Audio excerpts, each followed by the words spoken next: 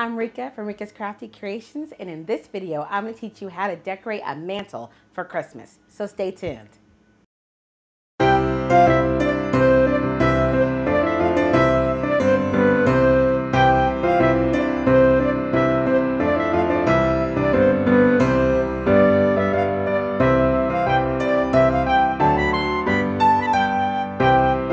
Friend's house, and I'm going to show you a couple of materials that we're going to use. One, we're going to put some bows on either end of the mantle. So I've already created a bow here, and what I've done is I've created some long tails that you can see on this one. So I'm going to do that with you guys today.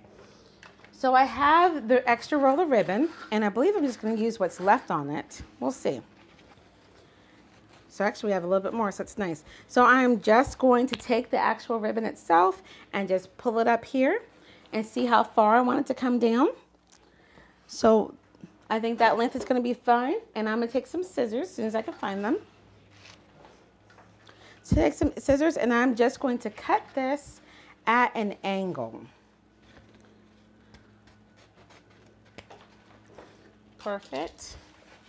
All right, and then I'm just going to hold that in my hand. And I'm going to make this double tails. So I have my silver ribbon here, and what I'm going to do is basically the same thing. I'm just going to take a length of this and just put it in half. I want it to be a little bit longer than my blue ribbon, and I think that will work out just fine. So I'm just going to come down here, and I'm going to cut this at an angle as well. I like to cut my ribbons at an angle because I reuse my ribbons every year. You can also dovetail it. And that's where you just make the little V at either end of the ribbon. So I'm just going to take these two strips of ribbon, and they're just two strips just like this. And they don't have to be even. It's very much okay. I'm going to take this, and I have my pipe cleaner in the back of my bow. I've twisted it so I could secure my bow, but I can just untwist that, or I can just scrunch this right in the middle, put it right in my pipe cleaner, just like this, and just twist it. Just like that. Easy peasy. Now, I'm going to fluff my bow back out, make it nice and pretty, and just alternate the loops. I think that's going to work out really pretty. And then I am just going to come to the other end of the mantle, and I'm going to go underneath the garland itself so that this bow is not flopping around.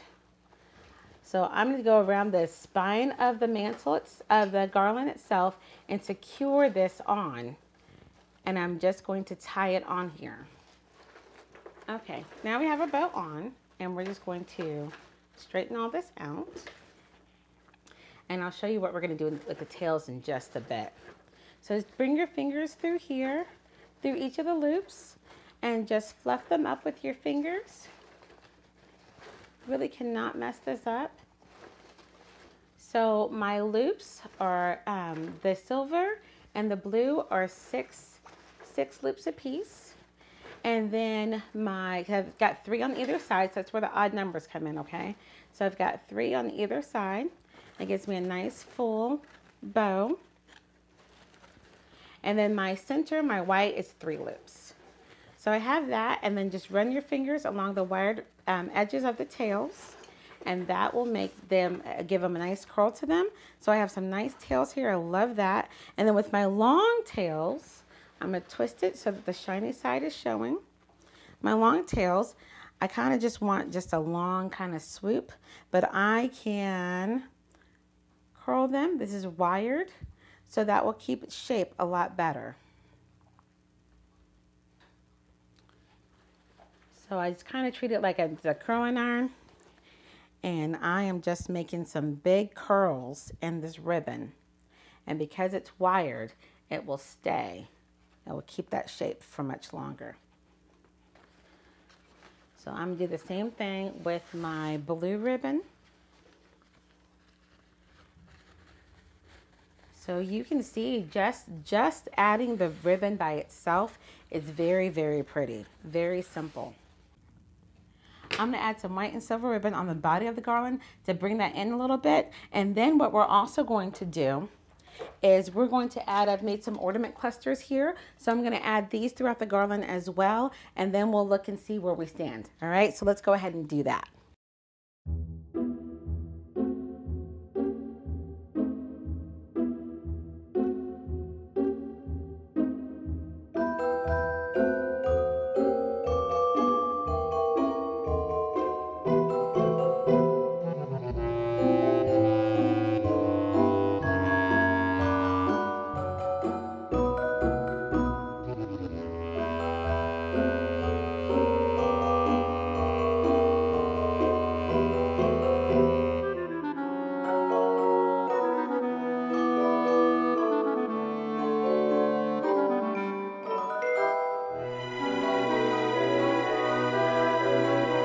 What I had left over in my stash, which is a gift to my friend, is I've got some extra picks.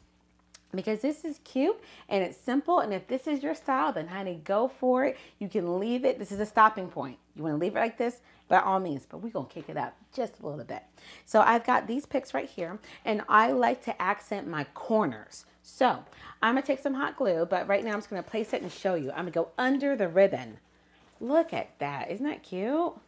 I love that. So I'm going to do that on either side, and I can just go under my bows and just slide these picks in here. And we're going to see if I want to do one on the top of this ribbon or maybe one coming directly underneath. We can certainly do one coming direct. Look at how cute that is. I love it. I love it.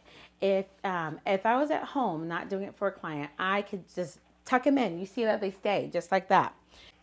And we're going to do the same thing over here. I'm going to take some of the branches of the garland and tie it around here to secure it. There we go. Fluff this back out. And if you have, this one's just sitting up here, but definitely you want to secure this. So some command hooks, something heavy. One of my friends had like a little angel, so she put it up here. And then with this one, it's coming off to the side.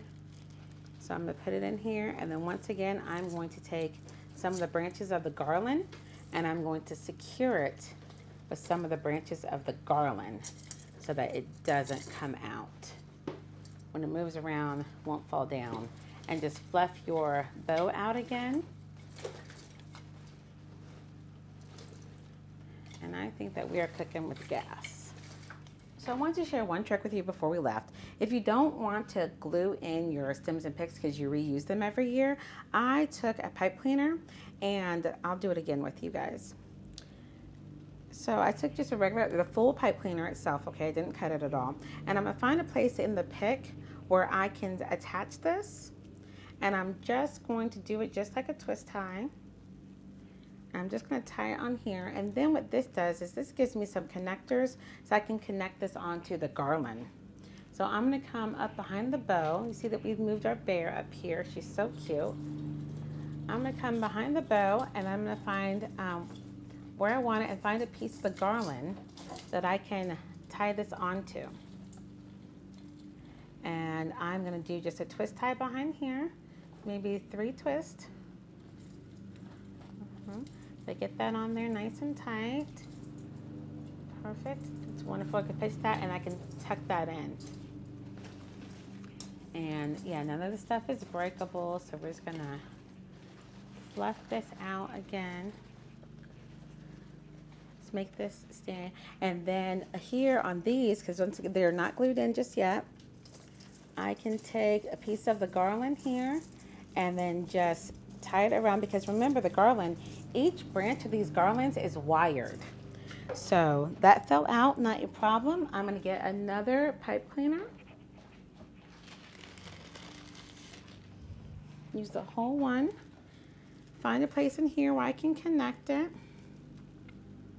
And notice I'm using a coordinating color so that even if you do see a little bit of the pipe cleaner, it's going to go with the overall aesthetic of the garland, so nothing is jarring. I did speak with her about her red, since we're doing blue and white and silver, we might want to switch out our stockings. I am all about having more than one stocking. If Santa wants to put, you know, some extra stuff and a stocking around the house, that is fine with me. So we might move these and put these in a different place of the house that goes with that color scheme, and then put some other ones that match here. It's not a problem. She's got some wonderful aesthetics around. So that is great, great, great. We're going to come up under the bow, and then we're going to find a place where we can connect the pipe cleaners, and there's a branch right here. So I'm just going to tie it right around here. 1, 2, 3. I'm going to tuck in my tail so you can choose to cut those.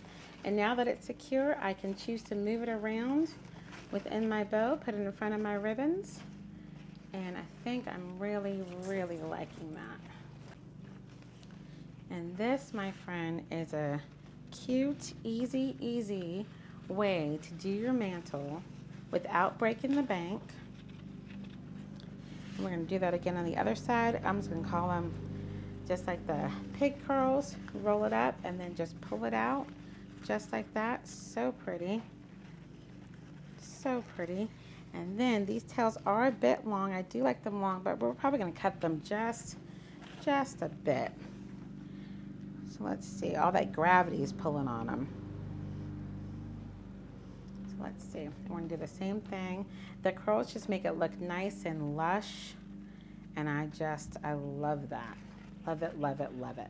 All right, well, I'm going to zhuzh just a little bit more and then give you guys one last look at it, and we'll be done.